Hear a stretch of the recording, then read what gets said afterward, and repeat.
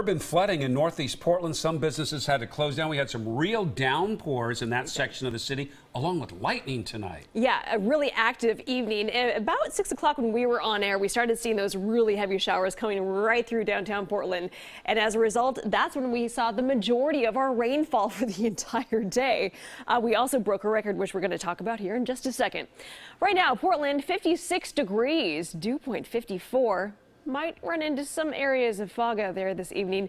Wind out of the east at just 3 miles per hour. Sunrise time tomorrow morning, 6:45. Now let's look at some of those totals so far.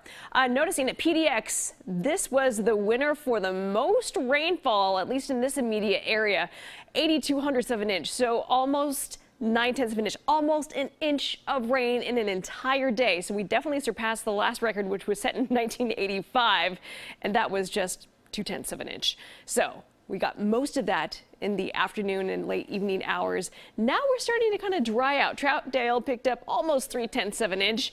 And McMinnville, between about 2:30 and 3:30 this afternoon, they picked up a ½ inch of rain in just that hour period. So depending on where you were today, you either saw a lot of rain or you saw almost nothing at all. As we can see right now on Doppler radar, very light showers encompassing Vancouver, across the river over to Portland, Beaverton, and Tigard. Barely noticeable on the windshield kind of rain. This is a loop of the last 4 hours. This area of low pressure, the center of it still sitting offshore. Spinning around that, we have moisture, and we had a lot of instability today. Why? Well, with the daytime heating, we have the ground heating up and the air rising. But on top of that layer, in the upper levels of the atmosphere, really cold air moving through. We were talking really the last couple of days about freezing levels being down to about 7,000 feet. Pretty low for us at this point in September. So cold air sitting on top of us, a lot of instability. Most of that will be kind of settling in as we get to tomorrow. So taking a look at that long-term forecast. Here we go with Thursday. Thursday, for a good chunk of the day, you'll see partly cloudy skies. And then on our way back to more showers for the late afternoon, early evening hours. And then a break early Friday morning. And really, here we go, Friday about 5:30 in the afternoon. South of Portland, you'll see partly cloudy skies all the way out to eastern Oregon.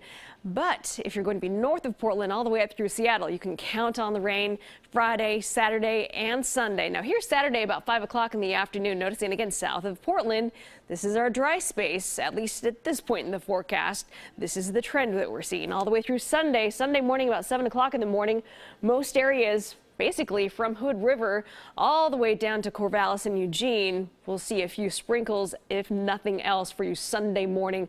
And lasting most of the day Sunday, finally getting a break by late Sunday night, and then on our way to a warmer and drier trend.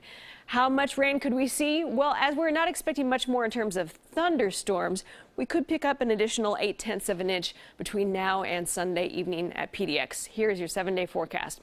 So we'll continue with the trend of the 60s for our daytime highs. Monday, Tuesday, Wednesday, we jump into the low 70s with more sunshine, so we can finally dry out. Yeah, a few days more to get through this, and then next week doesn't look too bad.